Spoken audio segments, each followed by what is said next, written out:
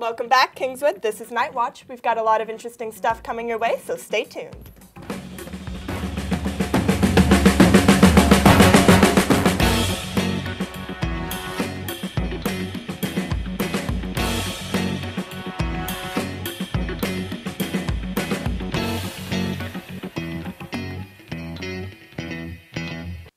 Hello, Kingswood. I hope you are having a great day. I'm Elizabeth Goldberg. And I'm Margot Farrell.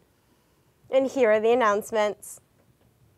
Just a reminder, coming up this Friday is Class Color Day. Don't forget to pick up your class t-shirts.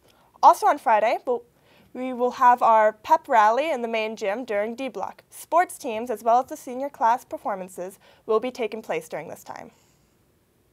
Also coming up this Friday is the hallway decoration competition. Setup of the hallways tonight must be completed by 9 p.m. Judging will take place in the morning, so make sure you walk through to see what each class created in their hallways before it's torn down. Kingswoodstock will be taking place on October 22nd at 7 p.m. For more information, contact Mr. Burns either by email or by one of his classrooms in the Arts Center. This past Friday, 2 FFA forestry teams and 1 tractor operation team cooperated in Deerfield Fair. 2 of our forestry teams competition placed first in the tree ID and wood splitting events. Congratulations go out to Kylie Sellers and Cameron Cardinal. Respectfully, the forestry teams placed 3rd overall for the day along with the first place ribbons. The tractor operation team of Logan Reed and Joshua Sanborn placed 3rd overall in tractor safety and operation. Cameron Yates and Lucas Snyder fished in the NHIAA Bass Fishing State Championship. After finishing 5th in the state championship qualifier held in the pouring rain on September 22nd, Cameron and Lucas were able to pull out a 6th place overall finish in tough conditions in Lebanon on Saturday. And here's your lunch menu for the week. Monday is no school day, so enjoy something at home. Tuesday is corn dogs. Wednesday is American chop suey. Thursday is chicken tenders. And Friday, as always, is pizza.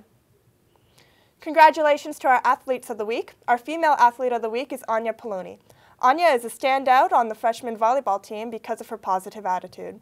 She is very focused, hardworking, and energetic. This is her first year playing volleyball, yet she has grown so much and become an example of an excellent leader. Her passing and hitting percentages led the team. Excellent job, Anya.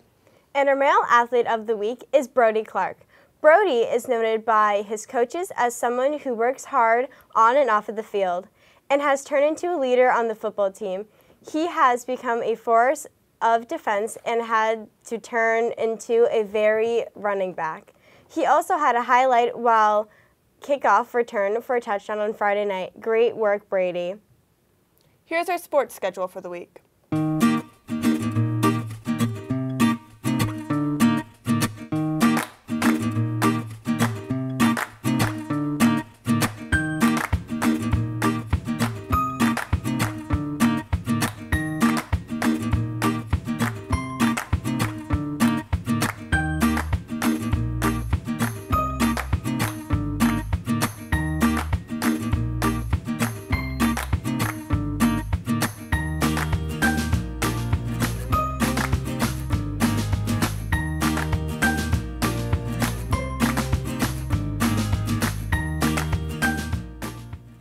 And speaking of sports, here's Elliot.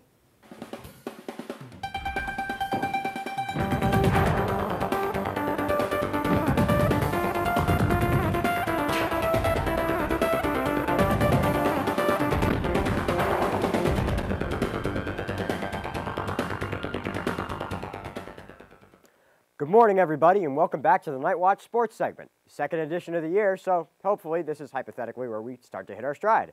Let's start with the NFL.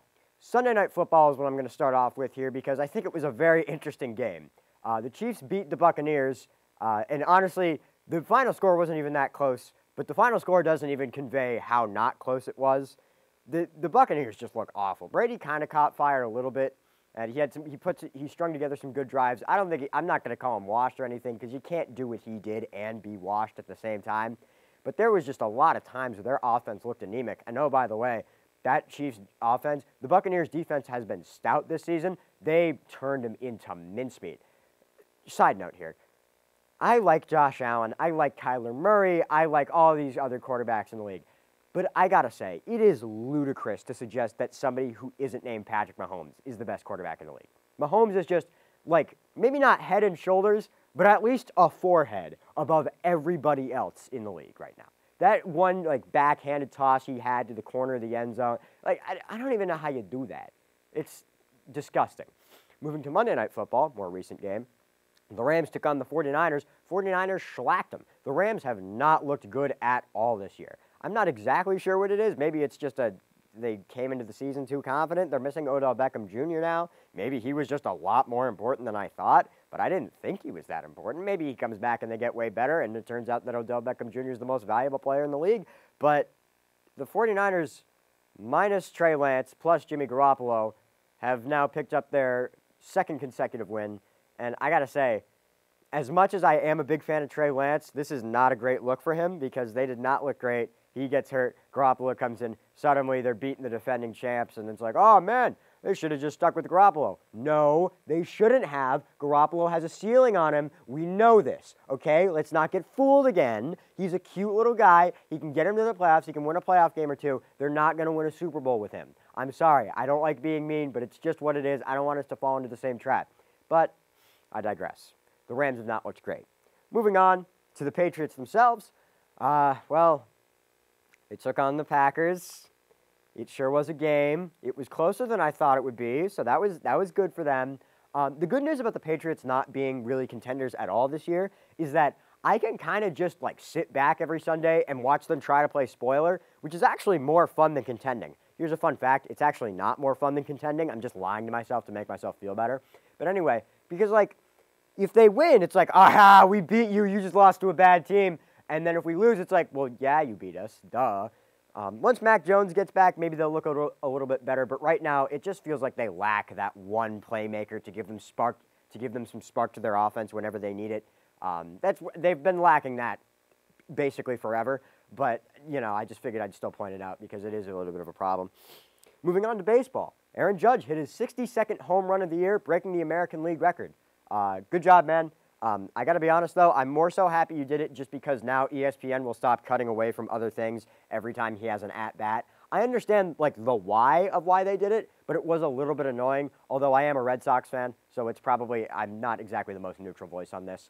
I will have more to say about this and the topic of baseball and the home run record next week on my show, Get Real, so check that out if you want to hear my full thoughts on this.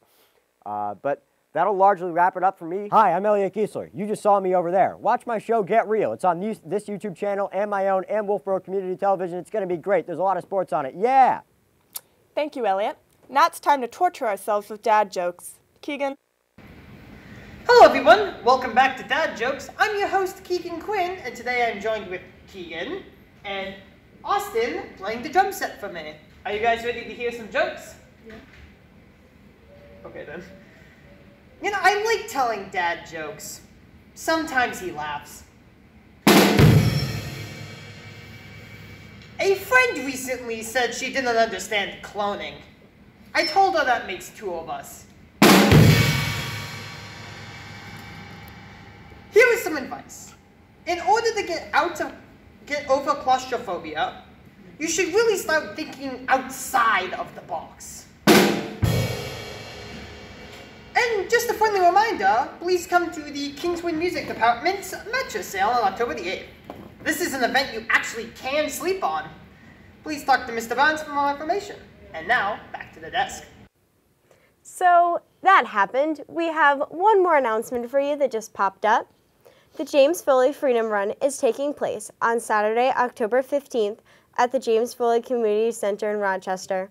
Jim was a 1992 graduate of Kingswood and a conflict journalist who was tragically executed by the Islamic State in 2014. The Freedom Run raises funds for the James Foley Legacy Foundation and supports its mission to advocate for American hostages held abroad, support and protect American journalists, and raise awareness about Jim's legacy of moral courage. Register today and join the GWRSD Legacy Team. See Mr. Carmel in room 211 for details. For more information about the Kingswood Music Department's mattress sale, contact Mr. Burns in any of his classrooms in the Arts Center. Thanks for watching. This was Night Watch. I'm Margot Farrell. And I'm Elizabeth Goldberg. And that's it.